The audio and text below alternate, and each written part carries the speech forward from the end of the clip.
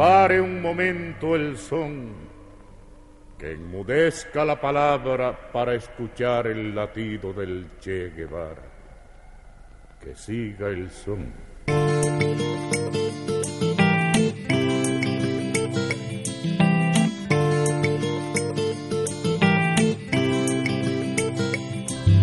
Esta epopeya que tenemos delante la van a escribir las masas hambrientas de indios, de campesinos sin tierras, de obreros explotados. La van a escribir las masas progresistas, los intelectuales honestos y brillantes que tanto abundan en nuestras sufridas tierras de América Latina. Epopeya que llevarán adelante nuestros pueblos maltratados y despreciados por el imperialismo. Nuestros pueblos desconocidos hasta hoy, que ya empiezan a quitarle el sueño. La hora de su reivindicación, la hora que ella misma se ha elegido, la vienen señalando con precisión también de un extremo a otro del continente.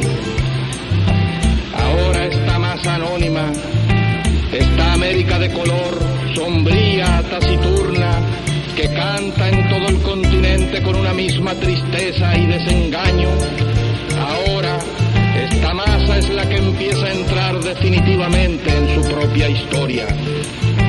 La empieza a escribir con su sangre, la empieza a sufrir y a morir, porque ahora por los campos y las montañas de América, por la falda de sus sierras, en las costas de los grandes océanos y ríos, se empieza a estremecer este mundo lleno de corazones, con los puños calientes de deseo de morir por lo suyo, de conquistar sus derechos, casi 500 años burlados por unos y por otros.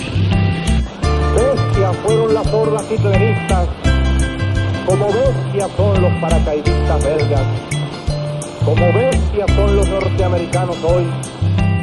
Ahora sí, la historia tendrá que contar con los pobres de América, que ahora despiertan del largo sueño embrutecedor a que los sometieron.